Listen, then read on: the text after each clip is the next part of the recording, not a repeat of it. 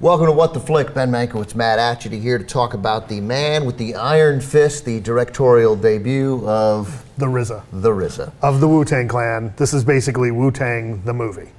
Now, if you know enough about Wu-Tang Clan, their mythos... And I don't. Rule number one, Wu-Tang Clan ain't nothing to fuck with. I'm not diminishing, I'm just saying I'm ignorant. Their mythos is steeped in Kung Fu movie history. This is the movie that arguably the RZA was born to make. They reference old Shaw Brothers movies all the time.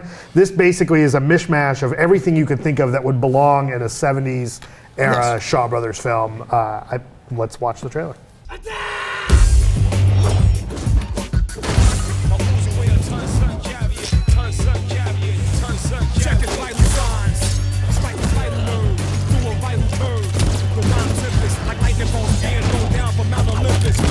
So there's a couple of production notes here that I think are totally relevant. This movie was, the RZA wanted it at 4 hours. The RZA who plays the blacksmith, by the way.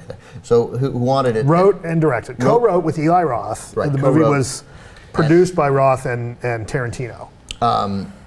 Wanted it at, came in at 4 hours. And then, so his suggestion to Roth and Tarantino presumably was, let's do two. Let's do two movies. Let's Kill Bill it up. Wiser heads prevail. And Roth was like, or we'll do an hour and a half. Or we could make one 90-minute movie and you could drop 150 minutes from your, from your film. And as the story goes, at one point RZA got so pissed off about having to cut things and because cutting from 4 hours to an hour and a half, I mean that's a lot of cutting. And at one point he got so pissed off, left the edit bay for 2 weeks and just had to take a break. Well, the movie probably, you know, smoke a little.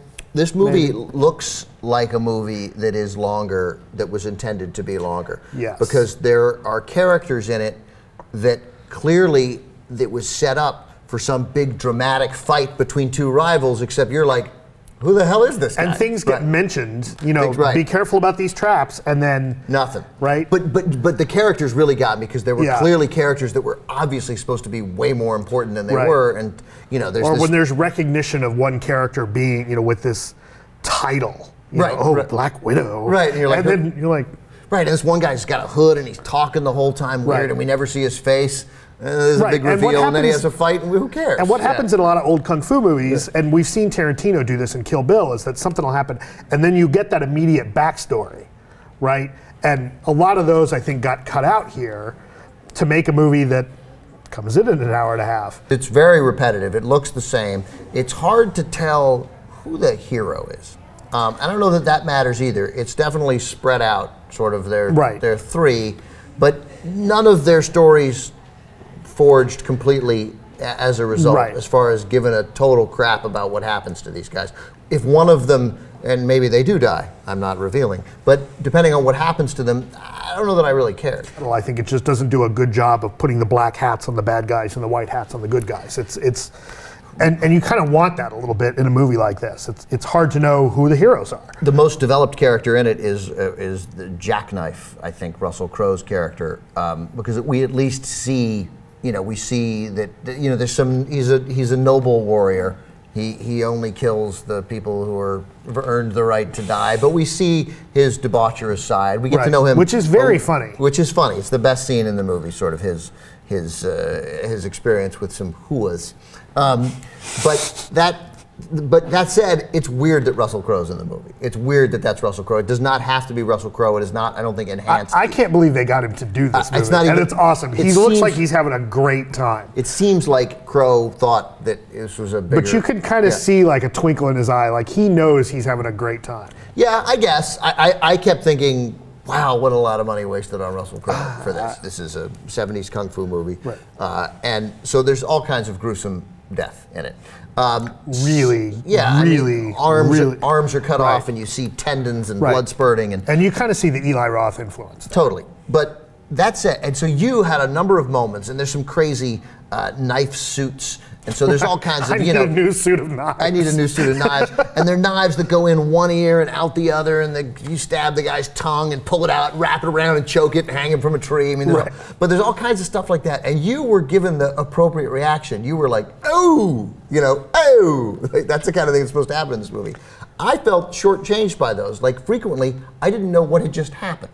like, I don't know whether I'm already my dad and I can't follow stuff that's edited that quickly. You don't watch enough kung fu movies, It clearly. seemed too quick. Like, I was like, so what happened? Did he stab him through the eyes? Yes. Did it come out the back? It went too quick. I felt like, and so then it felt to me like, as this editing covering up for what maybe they don't have. Like, it was a couple of beats too quick, I thought, and it diminished some of the intentional gruesomeness. that's this weird. It is this weird mix of kind of like the Eli Roth style gruesomeness and kind of the way the old kung fu movies go, where stuff happens and it's part of the way those are shot is because they don't have budgets and they don't have effects back in the day, right? Now they actually can do that, and I'm not sure that necessarily occurred to the RZA.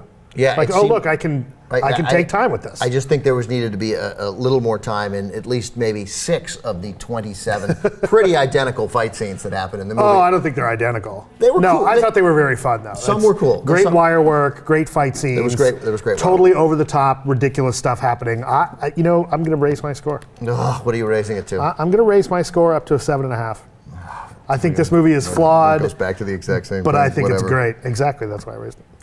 Except now I can't figure out what it was. 6.1, yeah. Okay, so I didn't like it. I gave it a 4.6. Also, he's not good yet, the RZA. I mean, he's got... No, but he's on the hook to direct. He's apparently signed a deal to direct. No, I meant on performance-wise. Like, I actually thought he was okay in this. I mean, it's one thing, and it's actually similar to his role in Entourage, which I thought got better as time went on. But he's a performer, so my hunch is he ends up pulling it off.